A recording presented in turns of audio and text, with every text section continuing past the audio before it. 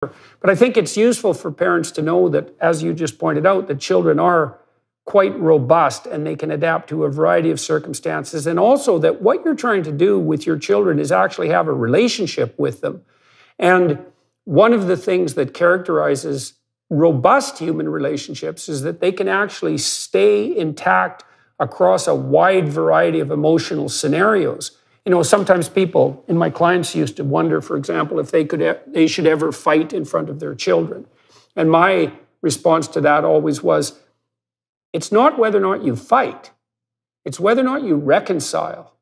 And so what you want to do is model for your children the fact that there's going to be conflict about very important and difficult issues, some of those interpersonal, but some of them just practical, that conflict is actually going to produce a fair bit of emotion, some of which might be negative and even rather intense, but that those things can be negotiated through and the relationship can come back together. We know, for example, even by studying our close primate relatives, that chimpanzees, that the males, for example, are extremely fractious in their interpersonal interactions, but they're also, the sophisticated ones are also extremely good at reconciling and peacemaking. And so, well, the point of all this is that your children are perfectly capable of adapting to a wide range of emotional events, positive and negative. And what you want to help them understand is that the relationship you have with them and with each other, if you're married, is of the sort that's going to be able to withstand the full range of emotional expression without breaking apart. And so you don't have to worry about them being fragile, and you don't have to worry, in some sense, even about making mistakes with them, as long as you're doing that in the same way you would do that with someone with whom you really want to maintain a long-term relationship. It's a very rare married couple who don't fight, who don't ever fight and don't ever. And one of the things that I think is important, as you say, that children may see you fight, and of course by that I don't mean, you know, hugely aggressive, throwing things or beating a partner up, but the normal kind of arguments and fights and that a couple would get into. If the children observe that, then I think you're right that it's important that they also see the making up.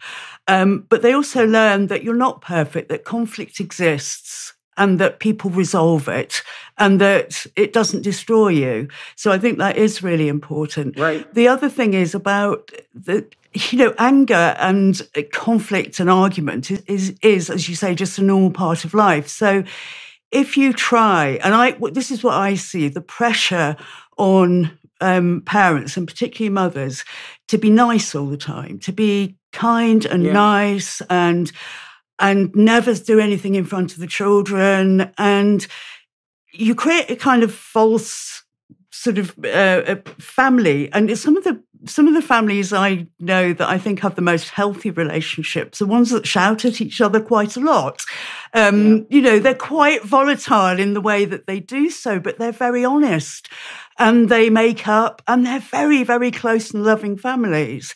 So you can't, you know, you get, and then there are other families that or the parents try desperately hard to always present a loving and kind and nice front, and everything's false. Yeah, well, the issue is everything's under the surface then, and that I think is very, very confusing and anxiety-provoking in children when you can feel the undercurrents as children can, but nobody's saying anything out loud.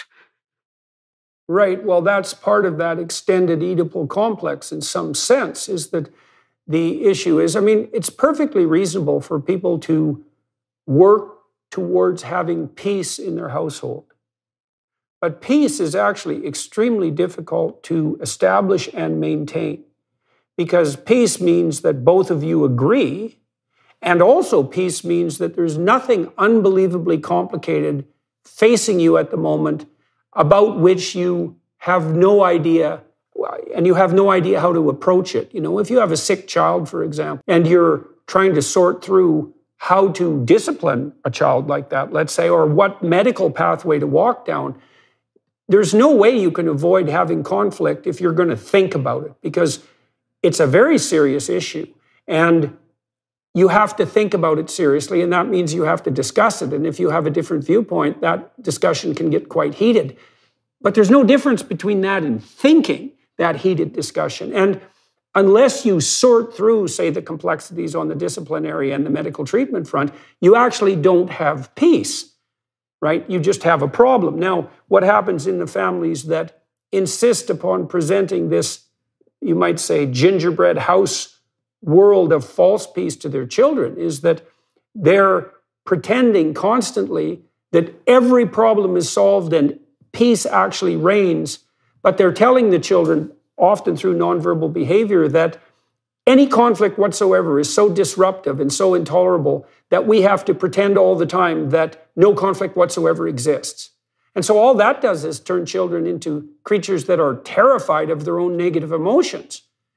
So they feel that if peace is so necessary and psyche is so fragile that no emotion whatsoever is allowed on the negative side, then any problem must be of terrifying proportions and only something to avoid.